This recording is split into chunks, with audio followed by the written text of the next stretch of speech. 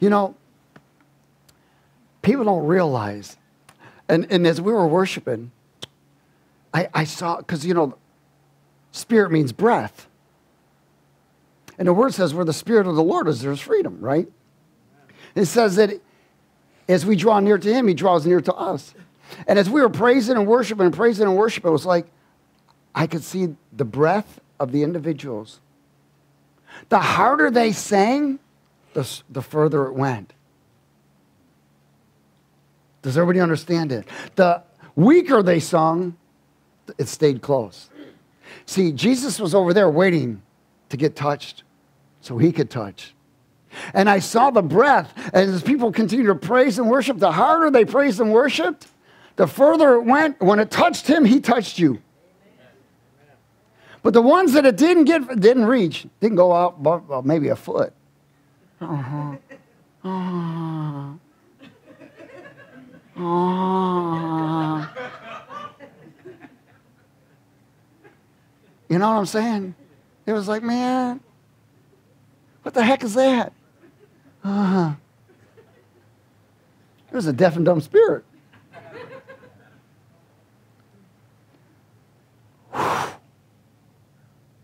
Man, I'm telling you, some of us were going across the room. Whoa! Jesus is going, yo! Touch him.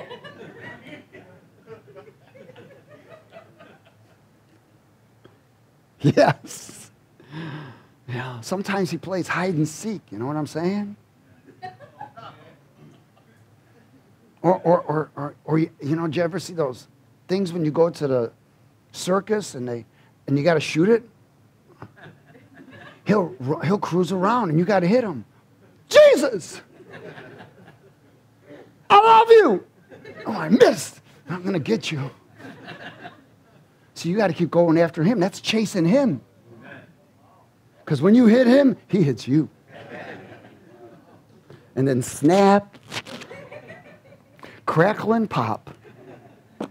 And you be made new. Glory. Anyways, I thought I'd share that vision.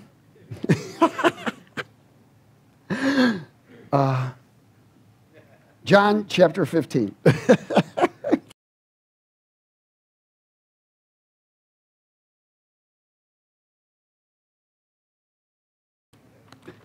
You know, we have to stay drunk in these days, man. You know what? When you're drunk, nothing bothers you.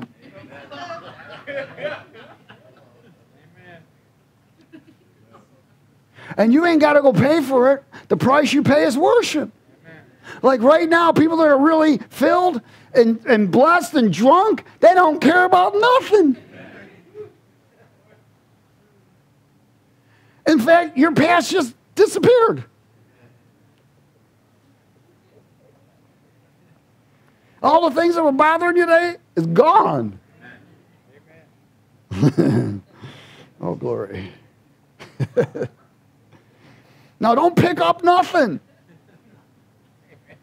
Amen? Don't pick up nothing. Sheesh. Whew. I'll tell you what. He's good. Ain't nothing like the real thing.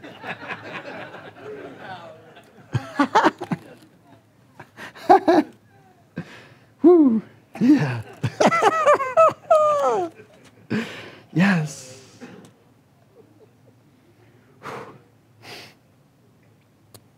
John 15. Did I say that yet?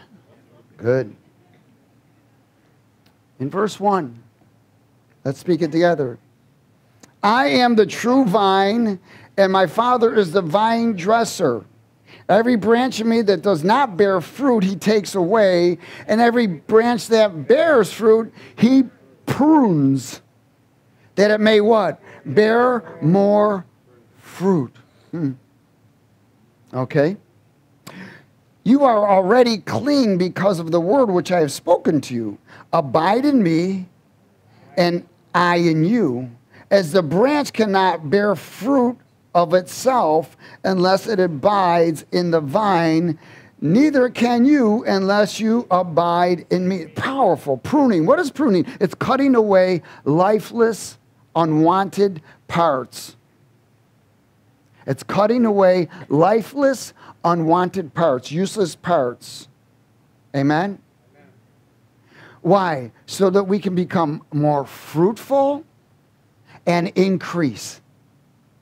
Same thing when you prune plants and whatever. The purpose of it is to cut away things that are interfering, dead things and whatever. Why? So it can become more fruitful, fuller, because it increases. And that's what God does with me and you. But there's a special way he does it. To prune is to bring, how does he prune? Through trials of purification. Everyone say trials of purification. That is pruning. So if somebody comes in and says, man, are you a prune? No, I've been pruned. Why? Do I bear fruit? Yes. And there's people that haven't been bearing too good of fruit. You can let them know you're going to get pruned. James chapter 1. Our famous scripture. Trials of purification. How many of y'all, God wants us to become more and more pure? That's called holy. And especially in these days right now where people are just off the wall. I mean, just saying whatever they want. I've seen Christians proclaiming Jesus, and then all of a sudden, every word is profane. I've had to turn off certain things that I thought were, certain websites that I was getting information. All of a sudden, the individual changed. And I'm like, man, I'm done with this. I don't want to hear that.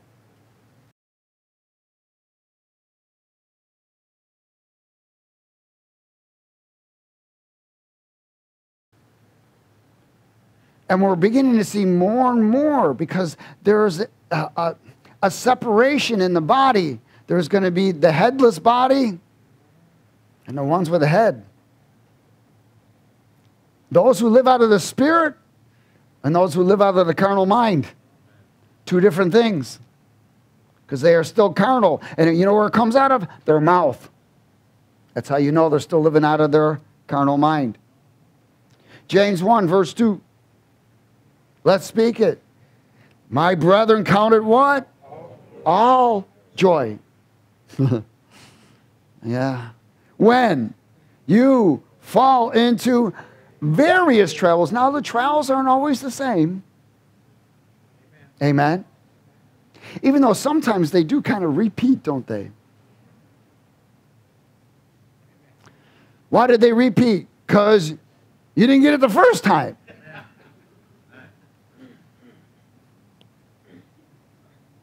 But he says, count it all joy. Why? Because you were miserable the last trial you went through. You were blaming everybody else for it. You wouldn't take your own responsibility. And you reacted instead of responded. Let me tell you, react means repeat. Amen?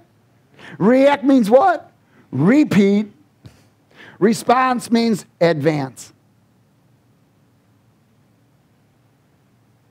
Whoa, yeah. So, count it all joy. Verse 3 says, knowing that the testing of your faith produces patience, which means endurance. So you are being tested on your connection with him. Remember that, always. Because faith is connection. You are always being tested. Let me tell you, the enemy will test you on your connection. Because he's always trying to get you disconnected, isn't he? If he can get you to react, you sow in the flesh and you reap corruption. And when you react, you what? Repeat. Patience is endurance. But let patience have its what? Perfect work. Is anybody waiting on something? Well, you don't have to raise your hand. Everyone does. It's a part of God's process. But let patience have its perfect work, that you may be what? Perfect. Perfect. And what? Complete. And what else? Lacking nothing. Wow. That means you are stable.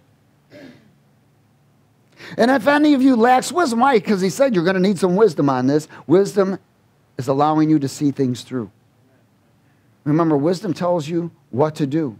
Understanding tells you how to do it. But it's not of the world, it's from God. It's through the Spirit of the Lord. So if any of you lacks wisdom, let him ask of God. But make sure, and he gives it willingly and without reproach, and it will be given to that person. But make sure, amen, that you ask in faith. Why? Because faith is connected, but it says this: when I ask, I know I have it. I don't know how, I don't know where, and I don't know when, but I have it. Amen? With no doubting. Doubting severs everything. Whatever you've asked for, if you doubt it at any time, it's gone. You have to reconnect on that again. Now, some of us may go into that place, gosh, Lord, when? Doesn't mean doubt. When? There's nothing wrong with a when. I doubt he's going to answer you.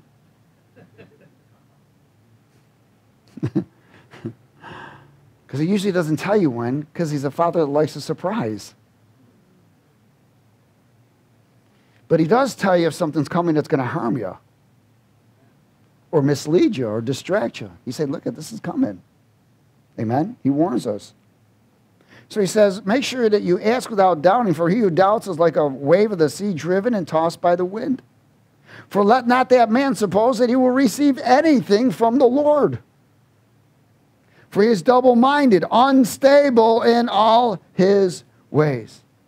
So we are to go follow in that place of joy. It's a fruit of the Spirit. Remember, trials are to test our connection, so we don't get moved out of position. Doubting will always move us out of position. God is faithful. He wants to get us to that place where we know that he's faithful to complete what he started. We want to enter a position with endurance where you and I are always saying, I'm going to trust, I'm going to rest in him, and I'm going to wait on the next command. I'm going to trust in him no matter what's going on. Why do you look at trust says no to feelings. When you say trust, you're saying no to your feelings. Oh, feeling. You got to put feeling under your feet. Trust says no to feelings. Rest means I'm resting on what he said. And I'm waiting for him to release what is supposed to be coming to me. Does everybody get it? Oh, hallelujah. This is the wisdom that we ask for so that we may see things all the way through. When we go into this place in position with endurance, with trusting, with resting, and waiting, the result is stability. What is the result? Stability. So that you are able to stand no matter what. But when we react in a circumstance, what does that cause? Repeat. Your trial will come around again. There is no advancement in reactions. There's only advancement in responses. That doesn't mean God doesn't give up on us. Doesn't mean he hates us. Amen? But he's trying to get us to a place where we can get more things done. That's what he says. I want you to become more fruitful. In Titus chapter 2.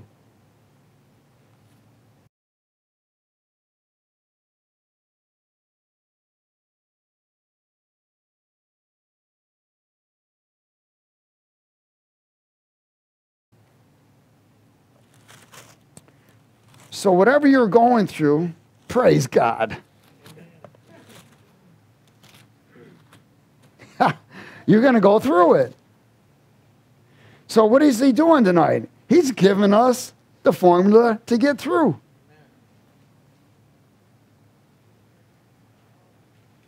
Hallelujah. Titus chapter 2 is just for you. Verse 11. What's the word grace mean? God's plan of escape. Remember, he's always making a way of escape. Verse 11, Titus 2, let's speak it. For the grace of God that brings what? Salvation has appeared to all men, teaching us that denying ungodliness and worldly lusts, we should live soberly, righteously, and godly in this present age, looking for the blessed hope and glorious appearing of our great God and Savior Jesus Christ, who gave himself for us that he might redeem us from every lawless deed and do what? Purify for himself his own special people, zealous for good works. That's why they're called trials of purification. Trials of what? Purification. Denying ungodliness and worldly lusts. It will take trials of purification. It just isn't a pill you take and you're purified. It doesn't matter how many showers you take, how many detox drinks you drink. This purification is spiritual. It is not soulish or physical. It is spiritual, although it is cleansing of the soul. Amen. So denying ungodliness and worldly lusts will take trials of purification to purify. Why is he doing this? Because he's purifying for himself a special people. That are what? Zealous for good works or divine works. They are zealous for them. They are zealous for his presence. They are zealous for divine fruits, divine conduct, and a divine nature. They desire it. They look forward to it. They want this. It's not something that they forced to do. It's something that they want to do because they've made connection with the divine creator. You can't force someone to love God. In fact, he doesn't force us to love God.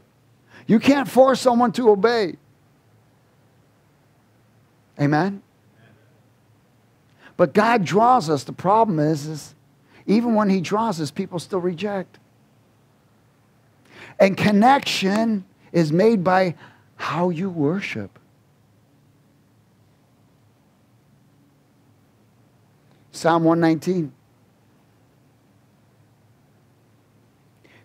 I hear people say, how come the Lord didn't touch me the way he touched this person? Probably because you were mumbling your words. You were playing religion. You weren't going after him with all of your heart. You didn't make connection. You were thinking about something else. You didn't leave yourself. So you got to leave yourself.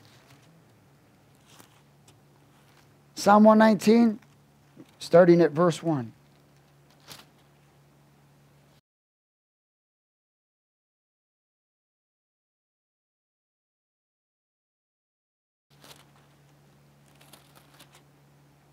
What does it say? Blessed. What's the opposite of blessed? Cursed. Blessed are the undefiled in the way. Why are they undefiled? It's called purified. Amen?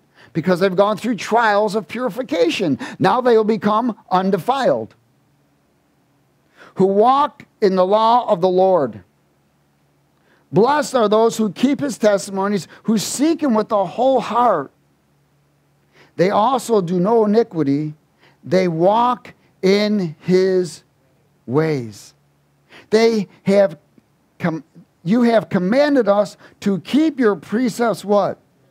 Diligently. That's an area where you are consistent.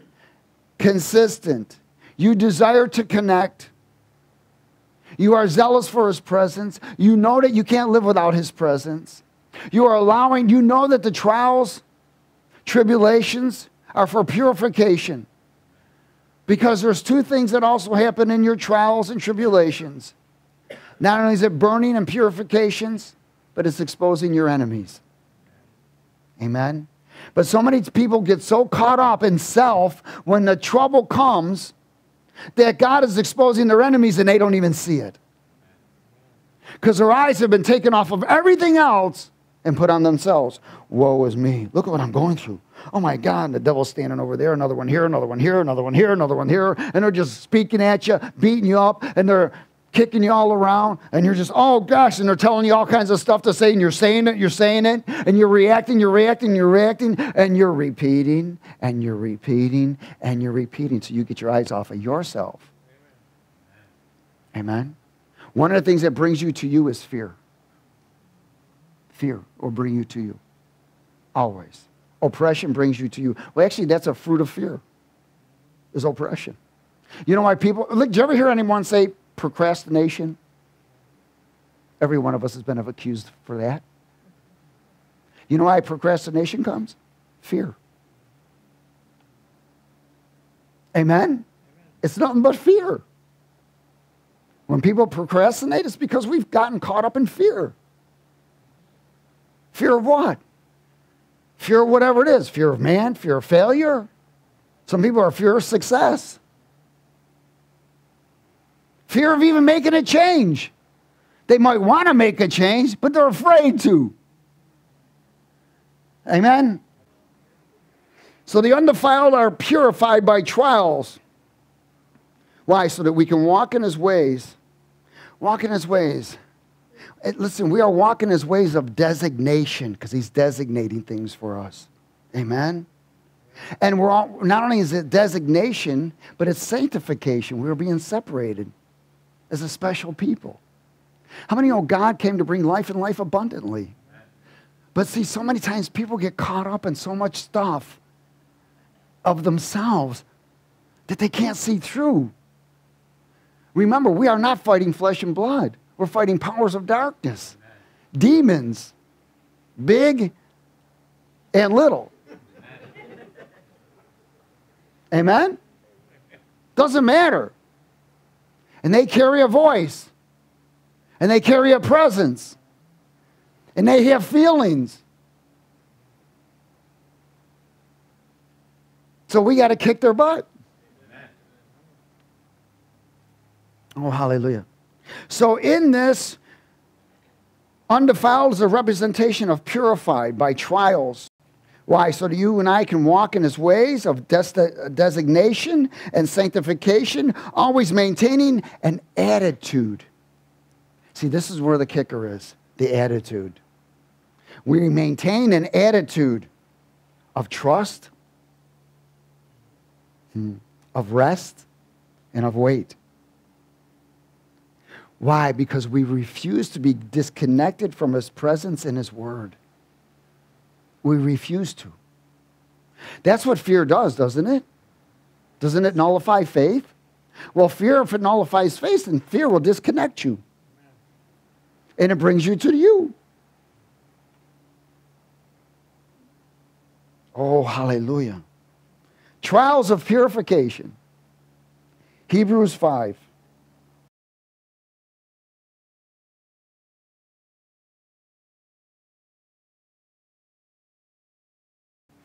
Hebrews 5 and verse 5. So also Christ did not glorify himself to become high priest, but it was he who said to him, "You are my son, today I've begotten you." As he always says in another place, "You are a priest forever according to the order of Melchizedek." So in the days of his flesh, when he had offered up prayers and supplications with vehement cries and tears to him who was able to save him from death, and was heard because of his godly fear, though he was a son, yet he learned obedience by things which he suffered. How many know that trials and tribulations are sufferings? Yes. So he learned obedience by trials of purification. You and I learn obedience by what we go through. That's how we learn. Why? Because we usually go through something because we blew it. We were obedient, and it says, I went astray because of, and then afflictions came when I went astray. Amen? Either you missed it, something happened, something occurred. Not every time. Sometimes God's trying to show you something because you're missing something. Amen? So our trials of purification are so that you and I can learn obedience, so we do the things the first time and not wait to the second and third time. Amen? Obedience through suffering. These are trials of purification, and they are for perfecting. Has everybody got it? They're for what? Perfecting. Ooh, yes. Look at in verse 9. It says, and having been perfected, he became the author of eternal salvation to all who what? Obey him. Obey him. So without trials, you can't learn obedience because it's a part of suffering. Hebrews 12.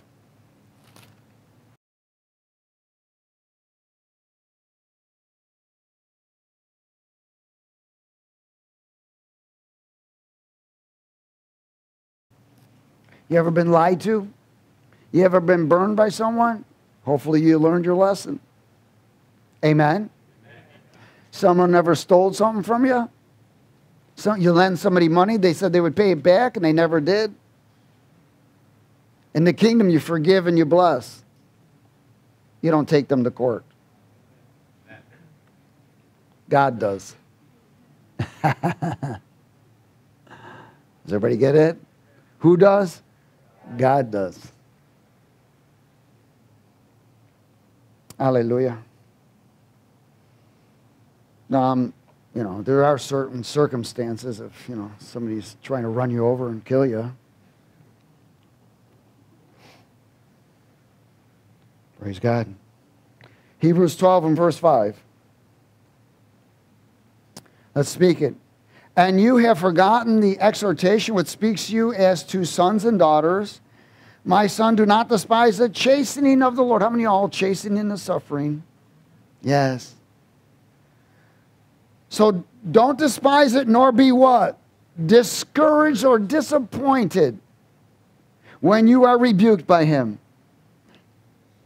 For whom the Lord loves, he chases and scourges every son whom he receives.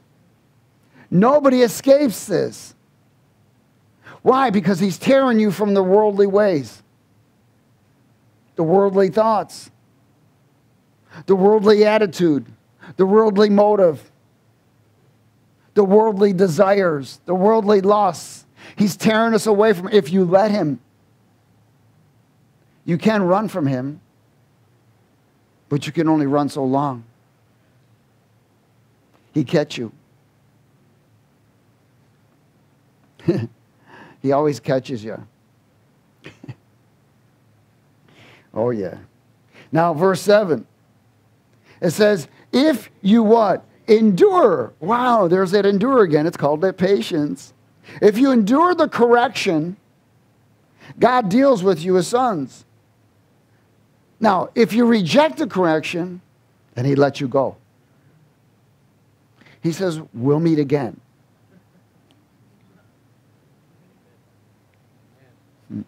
Soon or later. For what son is there whom a father does not chasten?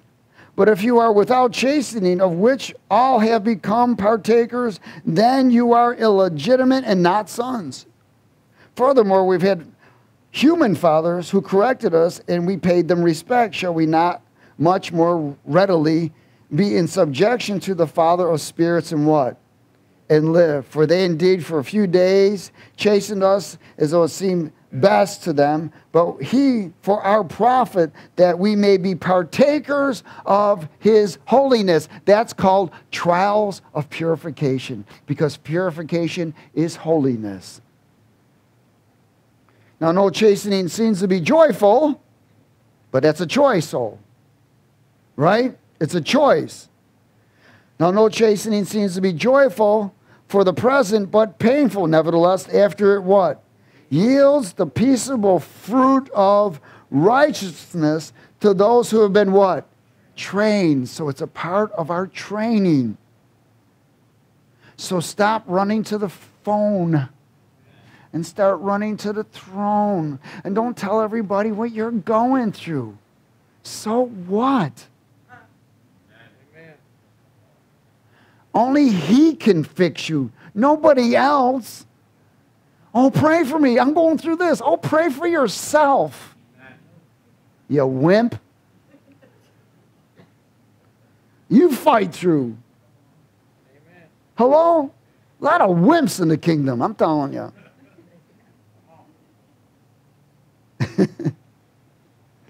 Chastening is trials of purification so that you and I can yield the righteous fruit. Amen?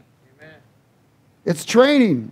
Why? Till we get to that place where we no longer react, we what? Respond. What does respond to? Advances. What does react to? Repeat. Repeat. Some people need to be named Repeat. Hey, Repeat. Romans 8, please.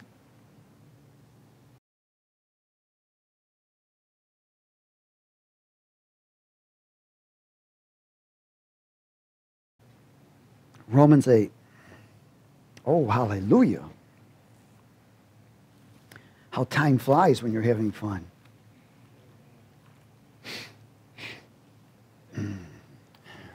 Romans 8:18.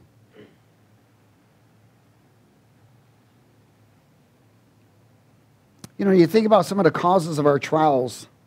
Sometimes it's unfulfilled vows without repentance. Sometimes God is trying to say, look, I need you to repent for this, and the person's not willing to repent yet. Amen? Could be sin. Could be because of a motor mouth. Busybodies. Again, unrepented issues. Desires, worldly desires, more worldly desires, some kinds. God is always trying to expose something. Maybe something we keep saying we're going to do and didn't do. Amen? And he said, okay, you have to bring you through this again?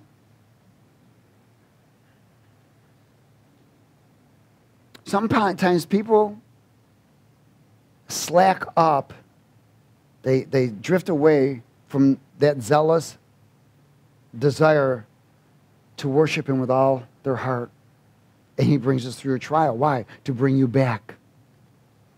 To put you back in line. Or sometimes to break us loose from idols. Remember, fire, the fire of God, when we ask for the fire of God, that burns up. That's purifying. The anointing breaks the yoke. The fire burns. In Romans 8, verse 18, let's speak it. For I consider that the suffering of this present time are not worthy to be compared with the glory which shall be revealed in us. The glory that shall be revealed. Whose glory? His glory. So He's trying to get it out. But we be in the way. For the earnest expectation of creation eagerly waits for the revealing of the sons of God. That's phenomenal. Even all creation is waiting for me and you to pop.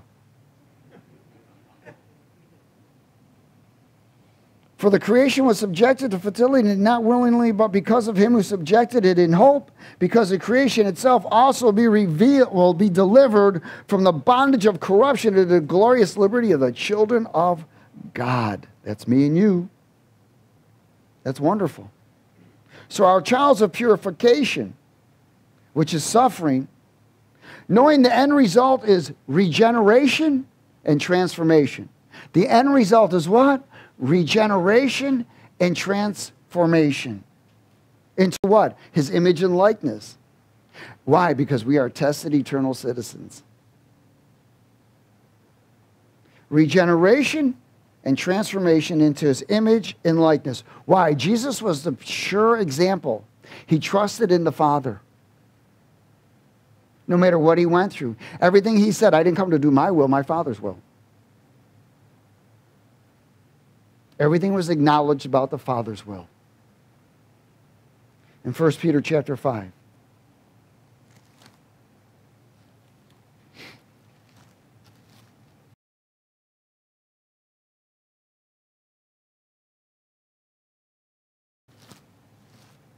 Trials of purification.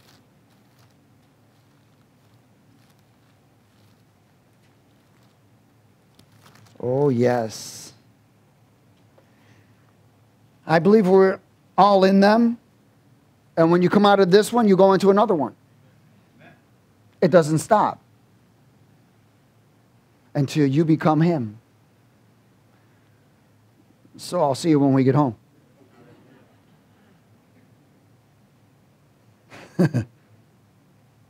1 Peter chapter 5. Yes. In verse 8, be what? Be sober. Be what?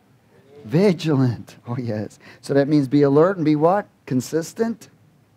Because your adversary, the devil, walks about like a roaring lion, seeking whom he may deceive or devour. Amen. Or bring fear. Or get out of position. Or bring that person to them. Resist them steadfast in the faith that's in your connection, knowing that the same sufferings are experienced by your brotherhood in the world. So everybody's going to go through it no matter what. But may the God of all grace, who called us to His eternal glory by Christ Jesus, after you suffered, which is trials of what? Purification. After you've gone through them, you will be perfected. You will be established. You'll be strengthened and you'll be settled. You'll be settled in the character, in the divine conduct, in the divine nature. You'll be settled in the place where your attitude is pleasing to Him. And He can trust you. Isn't that the ultimate goal, to earn God's trust? This is what we must ask ourselves every day in our examination. Am I doing the things that God trusts me? Am I doing my own thing? Am I doing His thing? Am I actually acknowledging Him? Am I actually seeking Him? Am I going after Him with all my heart? Am I really zealous for His presence? Am I zealous for His house? Am I really zealous for the things of God? Or do I do things, how can I say it? There's a word I want to say, but I don't really want to say it. Half donkey?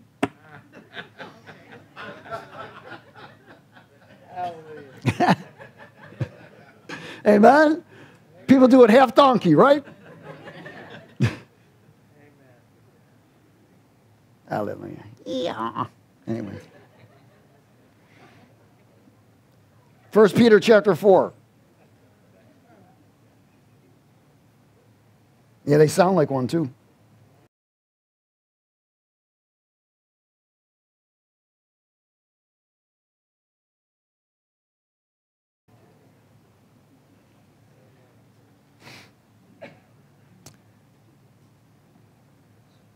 First Peter chapter 4 and verse 12. Let's speak it together. Beloved, don't think it what? Strange. Concerning the fiery trial. What does fire do? Purifies. Yes. What's the anointing do? Breaks. Beloved, don't think it's strange concerning the fiery trial, which is to try you as though some strange thing has happened to you. And that's where you get into a place, oh, I'm the only one this happens to. No, you're not. No, you're not. But rejoice. Hallelujah. Look at that. Rejoice. It says rejoice. To the extent that you partake of Christ's sufferings, that when His glory is revealed, you may also be glad with exceeding joy. Now, if you are reproached for the name of Christ, blessed are you, for the Spirit of the glory and of God rest upon you. On their part He's blasphemed, but on your part He's glorified. But let none of you suffer as a murderer, a thief. That's not Christ, you know what I'm saying? That's not Christ's sufferings. That's self-imposed sufferings. As an evildoer or as a busybody in other people's matters. Yet if anyone suffers as a Christian, let him not be ashamed, but let him glorify God in this matter. For the time has come for judgment to begin in the house of God, and if it begins with us first, what will be the end of those who do not obey the gospel of God? And that's happening now. I'm telling you that there is a move and a sifting that God is allowing in the body of Christ. He's allowing it because he is getting ready to bring judgment on the earth. I'm not saying it's coming today or tomorrow, but why does he bring judgment? To expose. So people have an opportunity to change. Why? Before his wrath comes. Because nobody escapes the wrath. So judgment always comes before the wrath. So he judges his body so that the world can see the purification of his body with the right attitudes. Again, I can only share that the last administration, it was the body of Christ's fault. They allowed a wicked man to come into office. And all the associates of the deep state, the Luciferians, that are anti-American. Let me tell you, the Democratic Party is anti-American. Does everybody understand that? They are for open borders. They are one world promoters. I don't understand how any Democrat could make it to heaven. Does everybody understand that? Why? Because they promote what? Same-sex marriage, which God disapproves of. They promote abortion, which God disapproves of. I don't understand. But that's where they're caught up in that doctrine. They may know the Lord, but they can't know the Lord. They may know his name, Jesus, but they don't know him. Because if they knew him, they wouldn't be approving of the things that they promote. Amen? That's reality. Hallelujah. Let's go a little further. 1 Peter chapter 1. Oh, hallelujah.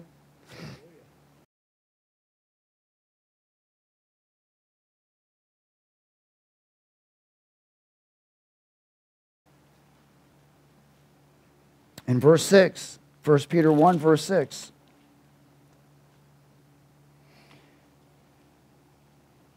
In this you greatly rejoice, though now for a little while, if need be, you have been what? Grieved by various trials. That what? The genuineness of your faith, being much more precious than gold that perishes, though it is tested by what? Fire, may be found to the praise and honor and the glory at the revelation of Jesus Christ, whom having not seen you love, though now you do not see him, yet believing you rejoice with joy unexpressible and full of glory, receiving the end of your faith, the salvation of your souls. The genuineness of your faith, or in the genuineness of your heart, your character, your connection, the genuineness of your attitude, your desires. God's checking out whether you are truly genuine or you're a pretender. Amen? One or the other. Isaiah 48, verse 10. And then one more scripture. Isaiah 48, verse 10. Glory.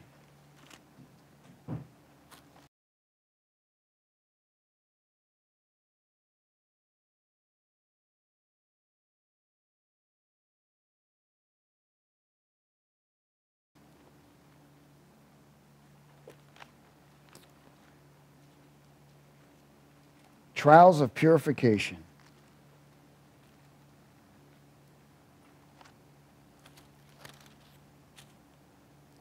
In verse 10, it says, behold, I have what? Refined you, but not as silver. I have tested you in the what? Furnace of what? Affliction. The furnace of affliction is trials of purification. It's suffering. It's chastening. Amen? Anybody ever been rejected? Anybody ever been offended? What did you do with it? He wants to know if you would do what he did. Probably nothing. Pray and bless him. Amen? Unless he directs you in another way, but it's not going to be vengeful. I can tell you that. He's going to tell you, why don't you bless them? Forgive them, and I'll throw coals on them.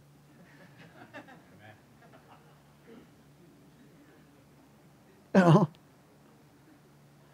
So you got to understand something. When people mess with you, they mess with him. You don't have to do nothing. Amen? You got to forgive, you bless them. Let God take care of it. And don't wait. The quicker you do it, the less you react. Because reaction brings what? Repeat. Revelation 3.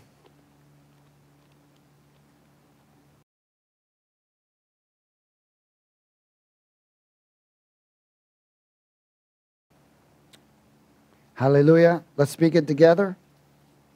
Revelation 3, verse 14. And to the angel of the church of Laodiceans write, these things says the Amen, the faithful and true witness, the beginning of the creation of God. I know your works, that you are neither cold nor hot. I could wish you were cold or hot. So then, because you are lukewarm and neither cold nor hot, I will vomit you out of my mouth. Because you say, I am rich and have become wealthy and have need nothing, and do not know that you are wretched, miserable, poor, blind, and naked. That's a rebuke. I counsel you to buy from me gold refined in fire, that you may be what? Rich in white garments, that you may be clothed, and that the shame of your nakedness may not be revealed. And anoint your eyes with eye salve, that you may see. And as many as I love, I rebuke and chasten. Therefore be zealous and repent. Behold, I stand at the door and knock. If anyone hears my voice and opens the door, I will come into him and dine with him, and he with me. And to him who overcomes, I will grant to sit with me on my throne, as I also overcame and sat down with my Father on his throne. He who has an ear, let him hear what the Spirit says to the churches. So we want to overcome all of our trials. Every one of us goes through it, and then goes through it, then goes through it, then goes through it, until there's no more through it. You home. Amen? Just remember, he's with us and not against us. And we want to get to a place where he earns our trust. If you react or repeat, if you respond, you advance. Amen? Father, we thank you for your word. We are honored and blessed. Obviously, you told us this because of something either coming up or what we're in right now. So prepare us. Remind us of what you said tonight. Holy Spirit, quicken us to this. Seal it with the blood of Jesus, and let it grow and bear fruit into every part of our members. In Jesus' name.